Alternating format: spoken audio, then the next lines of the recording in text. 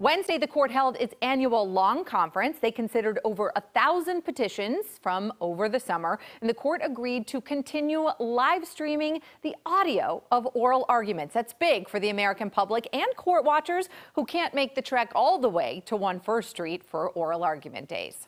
Now let's look ahead to the major cases coming up this term: affirmative action, gay rights and free speech, and a case that could reshape American elections. Let's start with affirmative action. Almost 20 years ago, a divided Supreme Court said colleges can use race as a factor in admissions so long as it's part of a holistic review of the applicant. Now, the court's going to revisit that issue in a pair of cases, one from the University of North Carolina, the other out of Harvard. The Students for Fair Admissions say Harvard's race-conscious admissions policy discriminates against Asian American applicants, arguing they're less likely to be admitted than similarly qualified white, black, or Hispanic applicants. And arguments in that case are set for October 31st.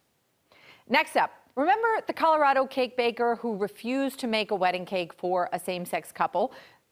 In that case, the court narrowly sided with the baker on religious liberty grounds. But now there's a similar question on the docket this term, also out of Colorado. This time it's a website designer who refused to design a wedding website for a same-sex couple.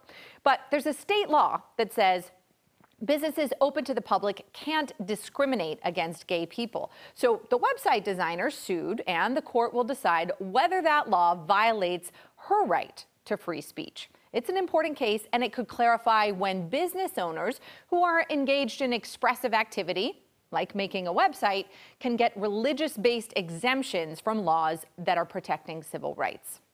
And finally, you've heard us talk about this case before on the show. Perhaps the most important case of all is about the independent state legislature theory. And I know it sounds like a snooze fest, boring, but this case could not be further from boring. It is a big deal, and it could change how elections work. It's about who gets the final say in how elections are run in a state. Is it the state legislature, who is made up of representatives elected by the people, or is it the state Supreme Court, who's supposed to be the neutral arbiter on state legal questions, including those questions about elections? It could give legislatures unchecked authority over elections, and it could have huge ramifications for the republic.